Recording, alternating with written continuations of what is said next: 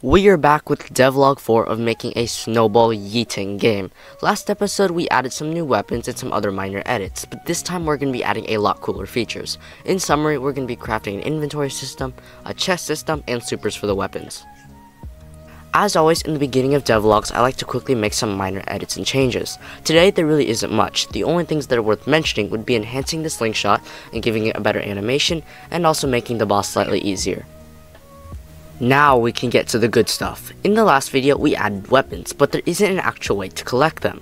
I got a lot of suggestions from previous videos and I settled on the idea of a chest system similar to Muck.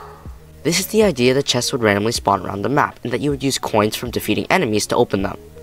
And since zombies already drop coins, we already have a good portion of the mechanics set up. Drawing the chest was fairly simple, however coding it would be a little tougher.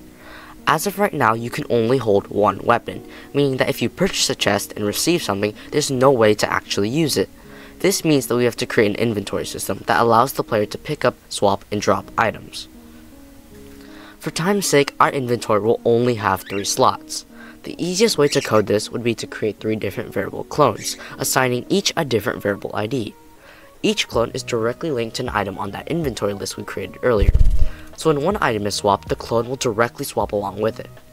It's a little more complicated than that, but that's the basic idea. Now we can purchase chests and use the working inventory. But that's not the reason you clicked on this video.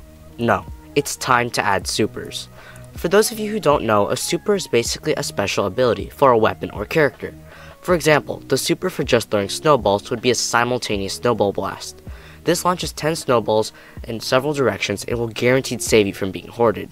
These supers are really easy to code and implement, but add a whole new aspect to the game. However, supers are not meant to be a main weapon like it's being shown here. They're simply supposed to be a little assist that you need to strategically. Because I don't want players just spamming the super, I created a reload bar. Once the bar is full, you can use the super and the bar will reset. Now that I've explained it, it's time to create more for the other weapons. The slingshot super is simply a barrage of really fast snowballs. They deal a ton of damage and are really good if you need to get out of a corner.